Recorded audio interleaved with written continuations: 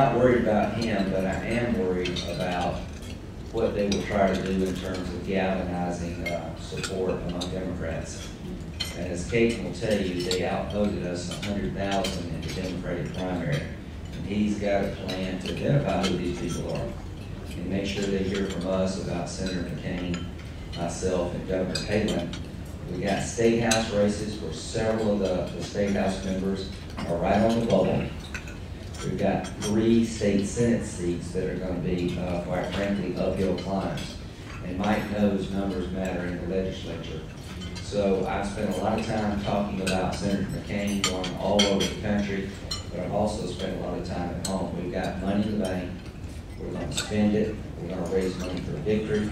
We're going to need your energy.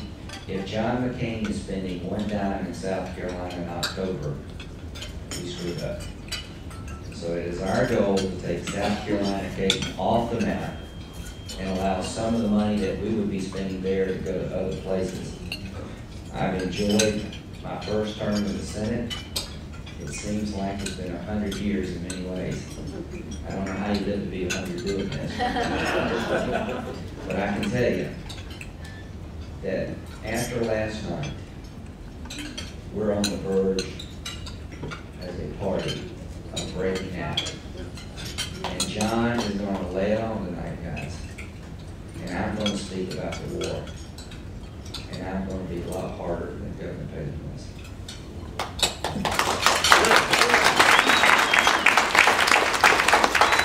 I'm going to say that Barack Obama would lose the war in their campaign.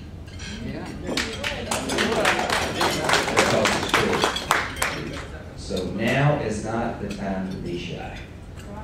There have been too many men and women who have lost their life in them, who have worked too hard, sacrificed too much, to just be patted on the back.